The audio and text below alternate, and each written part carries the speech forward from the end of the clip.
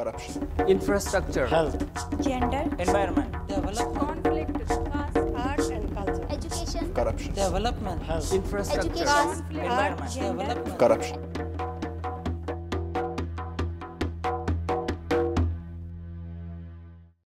I'm standing here in a pottery place where the pots, numbers of pots are made here.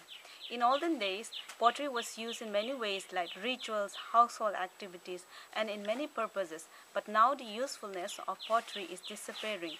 And many people are opting for easily made available plastic products, which is infiltrated from neighboring states and countries.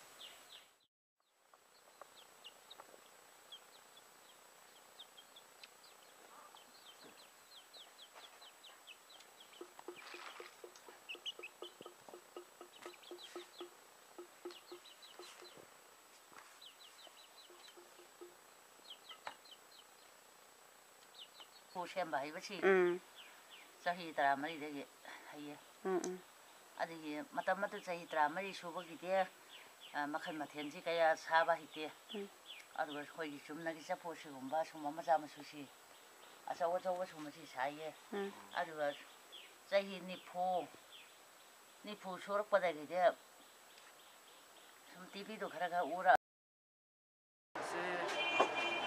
ꯁꯤꯖꯟꯒꯤ ꯃꯇꯨꯡ ꯏꯟꯅ ꯑꯗꯨꯝ ꯄꯣꯠꯁꯦ ꯑꯗꯨꯝ ꯆꯠꯂꯦ ꯍꯥꯏꯕꯗꯤ ꯍꯧꯖꯤꯛ ꯖꯦꯅꯦꯔꯦꯁꯟꯒꯤ ꯍꯥꯏꯔꯒꯗꯤ ꯑꯅꯧꯕꯁꯦ ꯑꯗꯨꯝ ꯂꯥꯛꯄꯅꯤꯅꯀꯣ ꯑꯔꯤꯕꯗꯒꯤꯗꯤ ꯑꯗꯨꯝ ꯑꯅꯧꯕꯁꯦ ꯈꯤꯇꯪ ꯄꯥꯝꯃꯦ ꯌꯥꯝ ꯁꯤꯠꯇꯕꯗ ꯆꯥꯇ꯭ꯔꯨꯛ ꯆꯥꯇ꯭ꯔꯦꯠ ꯑꯗꯨꯃꯥꯏꯅ ꯃꯣꯏꯅ ꯀꯥꯏꯒꯟꯗꯦꯗꯅꯀꯣ ꯑꯩꯈꯣꯏꯁꯤꯅ ꯀꯥꯏꯒꯟꯕꯅꯤꯅ ꯃꯣꯏꯒꯤꯗꯨꯅ ꯍꯦꯟꯅ ꯆꯠꯄ ꯍꯦꯟꯕ ꯃꯁꯤ ꯍꯥꯏꯔꯒꯗꯤ ꯑꯩꯒꯤ ꯋꯥꯈꯜꯅ ꯍꯥꯏꯔꯒꯗꯤ ꯃꯁꯤ ꯑꯅꯧꯕ ꯄꯥꯝꯃꯛꯄ ꯍꯥꯏꯇꯥꯔꯦ ꯃꯤꯑꯣꯏꯕꯁꯦ ꯑꯅꯧꯕꯒꯤ ꯃꯇꯨꯡ ꯏꯟꯅ ꯑꯅꯧꯕ ꯄꯣꯠꯁꯦ ꯌꯥꯝꯅ ꯈꯟꯕꯗꯤ ꯃꯤꯁꯦ ꯑꯩꯁꯨ ꯉꯥꯏ ꯃꯤꯁꯨ ꯉꯥꯏ ꯍꯧꯖꯤꯛ ꯑꯔꯤꯕ ꯄꯣꯠꯁꯦ ꯍꯣꯡꯗꯣꯛꯑꯒ ꯑꯅꯧꯕ ꯄꯣꯠꯁꯦ ꯍꯦꯛꯇ ꯈꯟꯕꯗ ꯃꯤꯁꯦ ꯂꯥꯏꯒꯤ ꯈꯔ ꯆꯪꯗꯕ ꯌꯥꯗꯕꯗꯣ ꯑꯗꯨꯗꯤ ꯑꯗꯨꯝ ꯈꯔ ꯑꯗꯨꯝ ꯀꯩꯅꯣ ꯇꯧꯅꯤ ꯀꯔꯤ ꯍꯥꯏꯇꯥꯔꯦ ꯈꯔ ꯈꯪꯗ꯭ꯔꯦꯅꯦ ꯀꯔꯤ ꯍꯥꯏꯗꯣꯏꯅꯣ ꯅꯤꯆꯦꯗꯤ ꯁꯤꯁꯦ ꯂꯩꯇ꯭ꯔꯗꯤ ꯇꯣꯛꯑꯦꯅꯦ ꯑꯗꯨꯅꯦ ꯍꯤꯡꯕꯒꯤ ꯄꯥꯝꯕꯩꯁꯦ ꯀꯔꯤ ꯂꯩꯔꯅꯤ ꯑꯗꯨꯗꯤ ꯍꯤꯡꯕꯒꯤ ꯄꯥꯝꯕꯩꯁꯤꯗꯤ ꯍꯌꯦꯡ ꯄꯣꯛꯑꯕ ꯃꯇꯨꯡꯗ ꯈꯟꯕ ꯇꯥꯔꯦ ꯑꯗꯨꯗꯤ ꯌꯦꯡꯉꯦ ꯏꯆꯥꯁꯤꯡꯅꯁꯨ ꯍꯣꯠꯅꯩ ꯑꯩꯅꯁꯨ ꯑꯗꯨꯝ ꯌꯦꯡꯁꯤꯜꯂꯦ